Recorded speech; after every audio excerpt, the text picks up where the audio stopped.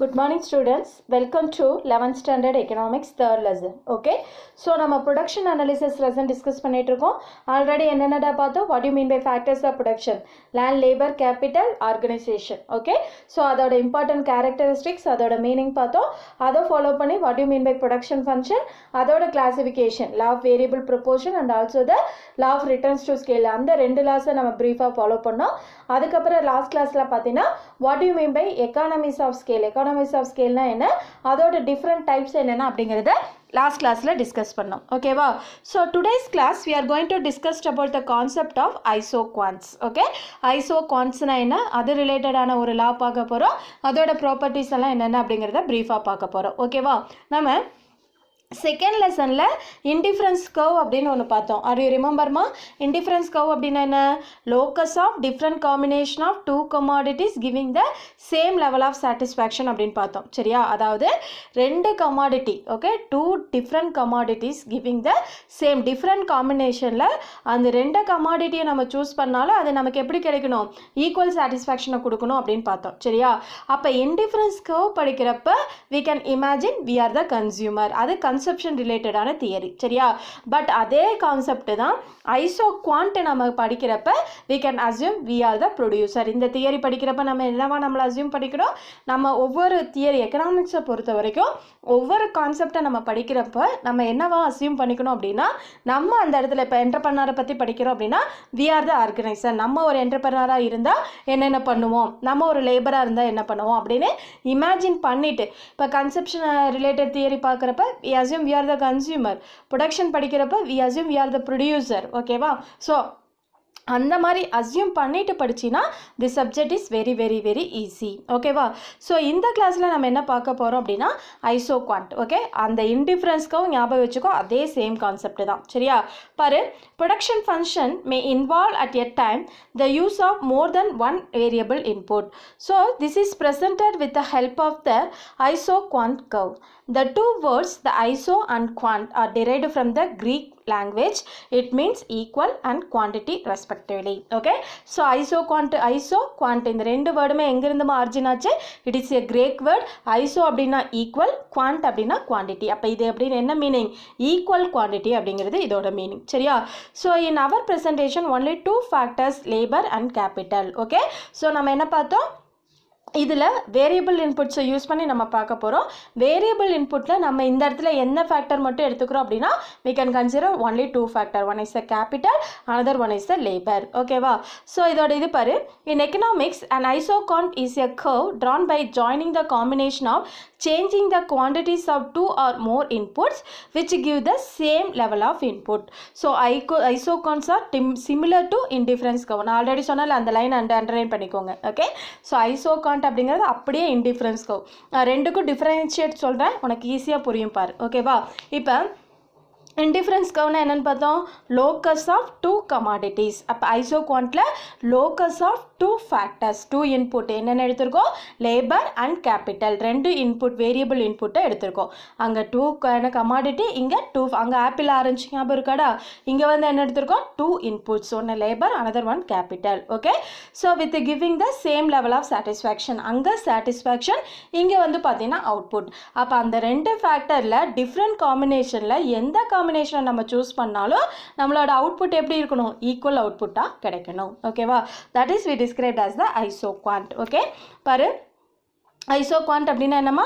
The isoquant line drawn by the joining the combination of changing the quantities of two or more inputs which give the same level of input. ஓகேவா? So same level of output. அப்போ நம்ம ரெண்டு இன்புட்டை use பண்ணி, labour capital, அந்த ரெண்டு இன்புட்டை use பண்ணி நம்ம எவ்வளோ டிஃப்ரெண்ட் காம்பினேஷன் ஏபிசிடிஇ இல்லை 1 2 3 4 5 அந்த மாதிரி எந்த காம்பினேஷனாக இருந்தாலும் அந்த ரெண்டு இதையும் சூஸ் பண்ணுறப்ப we can give the same output. ஓகேவா? So that is described as the isoquant curve. Okay, பாரு, isoquant curve can be defined as the locus of points representing the various combination of two input, that is capital and also the labor, yielding the same output. Okay, அப்போ இந்த different combinationல இந்த ரெண்டு output use பண்ணி நம்ம produce பண்ணுறப்ப it gives the same level of output. ஓகேவா, ரெண்டு இன்புட்டை யூஸ் பண்ணி different combination of product நம்ம ப்ரொடியூஸ் பண்ணுறப்ப அது எதை கொடுக்கணும், சேம் அவுட்புட்டை வந்து கொடுக்கணும். ஓகேவா, ஸோ அதனால தான் அது என்னன்னு சொல்கிறோம், equal quantity curve R equal product curve அப்படின்னு சொல்கிறோம். ஓகேவா, so the isoquant curve is also called as the equal product curve or the product indifference curve. Okay, so the definition parda. So according to Ferguson, an isoquant is a curve showing all possible combination of input physically capable of producing a given level of output. Okay, so different possible combination, or 5 combination இருக்கு, ரெண்டு இன்புட்டை நம்ம use பண்ணிருக்கணும், one is labor, another one is capital. அந்த ரெண்டு இன்புட்டை use பண்ணி நம்ம ப்ரொடியூஸ் பண்ணுறப்ப we can get the same level of output. இந்த டெஃபினேஷன் கொடுத்தது யாருடா, ஃபெர்கூசன் அப்படிங்கிற எக்கனாமிக்ஸ்ட். ஓகேவா, so as per our economic theory, நம்ம economic theory பிரகாரம் we can follow some following assumption. So இதெல்லாம் அப்ளை ஆகணும் அப்படின்னா நம்ம என்னடா ஃபாலோ பண்ணணும், ஒரு சில அசம்ஷனை வந்து ஃபாலோ பண்ணணும். சரியா, ஃபர்ஸ்ட் ஒன் பாரு, it assume that only 2 factors are produced to produce a commodity. அப்போ ரெண்டு ஃபேக்டர்ஸ் ஆஃப் ப்ரொடக்ஷனை மட்டும்தான் இந்த இடத்துல எடுத்துக்கணும். அதான் நம்ம ஆல்ரெடி சொன்னோம் இல்லையா, one is labour, another one is capital. ரெண்டு வேரியபிள் இன்புட் ஃபேக்டர் மட்டும் நம்ம எடுத்திருக்கோம். Okay, factors of production can be divided into small parts. ஓகேவா, ஃபேக்டர்ஸ் ஆஃப் ப்ரொடக்ஷன் இந்த இடத்துல எப்படி நம்ம டிவைட் பண்ணிக்கணும், ஸ்மால் போர்ஷனாக டிவைட் பண்ணிக்கணும். Technique of production is constant. இதெல்லாம் அப்ளைட் ஆகிறப்ப நியூ டெக்னாலஜியோ நியூ மெஷினரிஸோ இந்த மாதிரி டெக்னாலஜியை நம்ம வந்து புதுசாக என்ன பண்ணக்கூடாது, இன்ட்ரடியூஸ் பண்ணக்கூடாது. அப்போ ஆல்ரெடி இருக்கிற டெக்னாலஜி யூஸ் பண்ணி we can assumed. அடுத்த பாரு, the substitution between the two factor is technically possible because that is production function is variable proportion type rather than fixed proportion. Okay va, அப்ப இதுக்கு என்னடா meaning, the substitution between two factor is technically possible. அப்ப இப்ப ரெண்டு commodity நம்ம அங்க எடுத்த ஞாபகம் இருக்கா, x y ரெண்டு கமாடிட்டி எடுத்தோம்.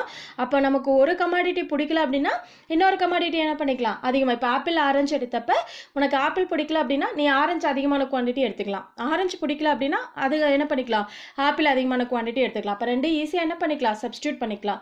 சேம் லைக் தட் இந்த இடத்துல ரெண்டு ஃபேக்டர்ஸ். ஓகேவா, one is a labour, another one is a capital. அப்போ நீ லேபர் இன்டென்சிவாக இருந்த அப்படின்னா கேபிட்டலை குறைச்சிட்டு லேபரை இன்க்ரீஸ் பண்ணிக்கலாம். ஓகே, அதர்வைஸ் நீ கேபிட்டல் இன்டென்சிவாக இருந்த அப்படின்னா லேபரை குறைச்சிட்டு கேபிட்டல் இன்க்ரீஸ் பண்ணிக்கலாம். சரியா, அப்போ ரெண்டுமே என்னது, சப்ஸ்டியூட்டாக ஈஸியாக நம்ம சேஞ்ச் பண்ணிக்கலாம்.